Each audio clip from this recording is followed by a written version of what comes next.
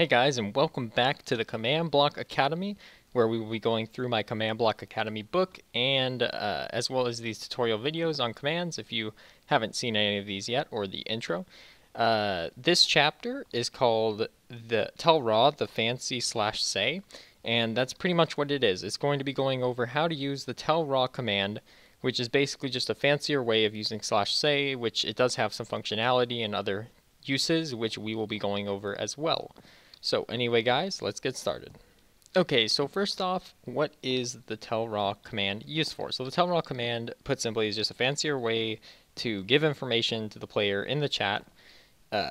If it has far more functions than the /say command, and it allows it to have color, have little scroll over events, and also click events. And these allow the maps to appear more entertaining and have like alternative ways to select things or little Easter eggs or whatever you want to do. You can manipulate it however you want. All these different methods and different things that it can do, the basic ones, are going to be taught in this chapter.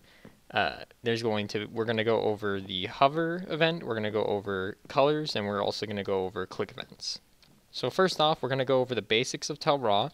So to get familiar with Chem, just type /Tellraw into your chat bar, @a, and then put 2 open brackets, and it'll just say invalid JSON. What Tellraw is supposed to be is inside those brackets you're going to put some crazy code, and what goes inside can become very complex and very difficult to learn how to do. And this is supposed to be a beginner's guide, so I'm actually not going to teach you how to find the code or know what code to put in there, because it's just not useful for me. It's not useful for map creators to actually know how to do that, because it just takes a really long time to type it. So how can we make them? Well, instead of knowing what it is, in my maps and in everybody else, most other map creators' maps, they use a generator to do so. So on the Google Doc, I have a link that's for minecraftjson.com. It's a website that allows you to make these codes, and as you can see right here, it has the whole basic setup, and here's the command right here. And we're going to be using this website for the chapter to make them, because this is what I use. It's very fast, it's very efficient, it has all the different ways and all the different things you could do with Tellraw, and it's really well organized. And it doesn't just have Tellraw, we'll be using this in the future for some other commands as well, but we're going to start off with Tellraw. So the first thing we need to know is how to create color text and how to use this website. So there's 3 buttons here. There's add text, delete all, and open saves. Open saves you can ignore unless you have to sign in to have a save. So click add text. Then you're going to type what you want in here. And for the book, we have it say Notch has joined the world. Then to the right of the text, there's this drop box that says none, and it has a blank in it. And you click the drop box and you select yellow. And you select the color yellow, and then you're going to click add text. And in the book it says done. It just means add text, whatever. And then you have to copy all this right here and copy it, or right click and click copy. Then go back into your Minecraft world, pull out a command block. For this one, you can just type it into your chat, but you do have to pull out a command block for most of them because it's a really long command. But you're just going to, I'll just do it for good practice. Put the command block, put a button on the command block, and click the button. And it says Notch has joined the world. Much like if I joined the world, it would say so-and-so has joined the world. So I just did that as an example. You can troll your friends or whatever. It's April Fool's, have fun with that. So using this method, you can create like tons of different colors. You can create multiple chat colors and whatever. You can click Notch has joined the world, or you can do Cloud Wolf. And then you click this little pencil right here to edit the text. And you can go back here and you can pick blue, and you can make it bold, italic, underline, strike through, obfuscate, which just makes the letters scrolly. Some people like to do that. I don't know. I don't really like it. It seems distracting, but you can do whatever you want. You can do strike through. I'll just do this bolded, then click add text again, then click add text again, hit space, and type whatever. Thanks for watching this tutorial. There we go. Click add text. Leave it, put none if you just want it to be white. Copy and paste it in. delete this and paste it back in here, and then power it again. And as you see, it says, Cloud Wolf, thanks for watching this tutorial. So you can put as many layers of text as you want and change the color for each one. If you want to do each individual letter a different color, you're just going to have to click add text a bunch of times to change all the colors. Anyway, so that's about it for changing the colors. So now we are going to move on to like displaying hovering text, which you may have seen in a map before. So, and this can be used for like many different things. You may want the player to kind of, you may have chat that displays on the screen that tells players instructions, but then if you hover over the chat, it'll give you further instructions on what to do or give you hints or whatnot. This is kind of useful. I don't really use it too much, but it could be useful to you. So you're going to go here, and you are going to go back to the Notch message. Notch has joined the world.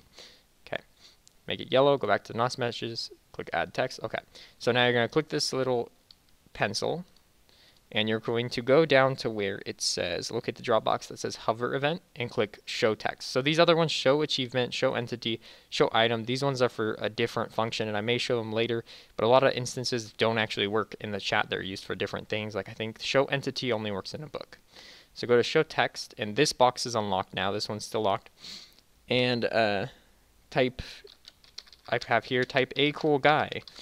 Then hit add text, then copy and paste this in, and I don't think this is long enough. Yeah, you need to have a command block to do this. And then power it, and Notch has joined the world now. If I move my mouse over it, it says a cool guy in that little box, as you can see right above it. And anytime I'm over that text in particular, it says a cool guy.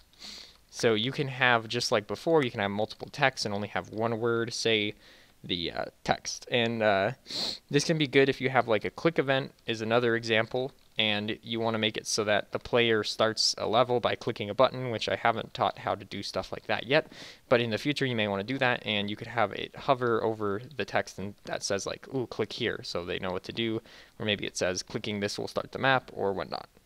So now we're going to move on to the actual click event itself.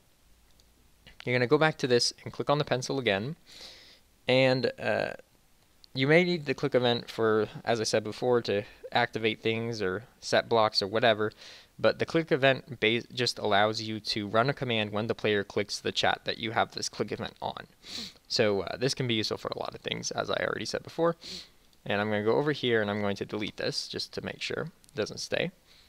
So now you're going to go over to your statement, not just join the world, go over to click event, go down and click run command.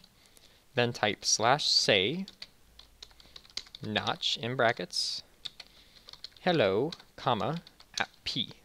Then click add text, put it into the command block, and power the command block. And now it looks normal, but when I click it, it says Cloud Wolf in parentheses because I activated the command Notch. Hello, Cloud Wolf. There's not much you can do. I mean, if you wanted to make it look more realistic of Notch actually speaking, you would copy the way this says with the little arrows and make it a Tellraw itself, so it's a Tellraw within a Tellraw. But I just did this for instructional purposes, just to show you kind of how to do this. But other than that, the click event can be added to many other commands. You can combine it. You can do click event Tellraws within click event Tellraws. There's just tons of possibilities with this command. This command is really useful. You use it pretty much. I don't think I've seen a map that doesn't use Tellraw that is updated to 1.9 at least, or at least 1.8. So if you plan on making a map, or you plan on making a minigame, or anything really, it's nice to use Tellraw because you can have color and it makes the words stand out. It makes the game a lot more fun or whatnot. Now, if you want to select a player, so this has to do with the selector. This is the last one that it covers, and this is selecting a player. You're going to click add text. So we're going to mess around with this one. We're going to say Notch has joined the world. I'll just delete it. Okay, so we're going to click add text, and we're going to click go up here, and there's raw, which is where you type your text, which is, you may not have noticed this. There's also scoreboard objective, which we're not going to cover this time. Page/sign line, which doesn't work unless you're using a sign, but go to selector. So selector. So what you're going to put in here is you're just going to put at P, or any selector, at R/A, at A, and don't worry about anything else. Don't put any words in here. Don't put your message in there. Just leave the at A. and try not to have any spaces, and we can put this yellow. Then hit add text. Then you can add whatever you want. I'm going to put that and then hello and then make that white. So I'm going to copy and paste this, and what this will do is it will select me and then it will fill in the rest. So see Cloud Wolf because it's the nearest player to the command block, or well, the nearest player to the Tellraw. And then it says hello. So that's useful if you want to have the player say chat, like I do in a lot of my maps, like the Hartsville map, if you want to make it look like the player is quote-unquote talking. So other than that, guys, that's it for Chapter 2. I do have 3 practice problems, which if you want to do the practice problems yourself, go ahead and pause the video right now. Other than that, what I will do is I will actually be going over the practice problems right now, how to do them in case you get stuck. If you do get stuck, just watch the rest of this video and you will see how they're done. If you don't care, just go ahead and watch the video or just end now. Okay guys, so now we're going to do the practice problems, and for the first one it says create a Tellraw saying find the hidden text. Make it any color you like, then make the word hidden have a hover event that says found it. So for this one, you go to the website, create a text that says find the hidden text, and period. I'm going to make it light purple. That sounds fun. So now you want just the word hidden to be hover event. So I'm going to go into here and I'm going to type the word hidden. I'm going to make it light purple, add it, and then I'm going to type the word space text. Then I'm going to hit light purple, enter, and I can just delete this now.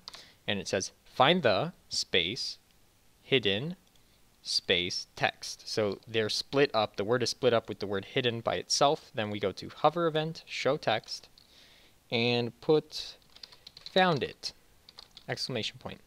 We're going to add the text, copy it. Now we're going to put it into the command block. Powered. It's find the hidden text. So see how it doesn't hover it? See how it doesn't hover, but when you get to hidden, it says found it. Good. So that's the answer to the first one, and they get a little harder. For the second one, what it asks is to make click a thing that says click the hidden text. So this one will be click the, and we'll remember from next time, and we'll make this dark red, and we'll add hidden. We'll make this dark red so it doesn't stand out, and then space text, and make this dark red. Oh, dark red. Then at hidden, we'll make run command and type slash. It tells you to make a chat message, a slash say message for the click event, which says you clicked it. So slash say you clicked it. Or actually, in this instance, it'll make more sense to say I clicked it. Okay, add it, copy and paste it into your command block, and this should be the answer to the second question. So I click here, nothing, nothing, click here. I clicked it, and players can click it as many times as they want. So you may want to do make a way to get rid of the chat if you're ever using it, so they can't spam it or whatever. But we will go over that later. So the last one says create a Tellraw starting with the player's name using a selector. So we're going to have to start with the selector. Make it. I'm going to make this one green. I'm going to put add a. Then followed by I have hidden some text. Oh, chat, exclamation point. And let's make this one green. Then it says make I have in some chat have a hover text which says not this one, and make the word hidden have a hover text which says this one, and a click event which says you win. So this one is a lot more complicated. So I have, then add the word hidden, make it green, and make this one have a click event, type slash say, this time I will do I win, and hover text, show text, hover event, show text, and this is actually showing a lot of stuff, but whatever. Anyways, hover event, show text, and make this one, exclamation point. Then click add text, ooh, add that, add text, and then some text, and make this green, make this one a hover event that says not this one, oh, add text, and then make this one have a hover event that says not this one, add text. Then copy and paste that into a command block and power it, and it says CloudWolf, I have hidden some text. So not this one, not this one, this one, not this one, not this one. So click it and it says I win. Okay guys, so that is chapter 2. I will be uploading chapter 3 as soon as possible. I haven't typed it up yet. I will be typing it up as soon as possible as well. I'll be uploading pictures for chapter 2 if you do follow along in the book. I mean, if you follow along in the book, then you wouldn't know that I'm saying this. But anyway, I'll be uploading pictures for that too. Anyways, other than that, guys, thanks for watching. Thanks for all the support I've been getting recently. We've been growing this channel really fast, faster than it's ever been growing before. Anyway, guys, I will have more content for you coming out since it is a spring break. Expect a map before April 4th for a map challenge. Other than that, guys, thanks for watching, and I will catch you all later.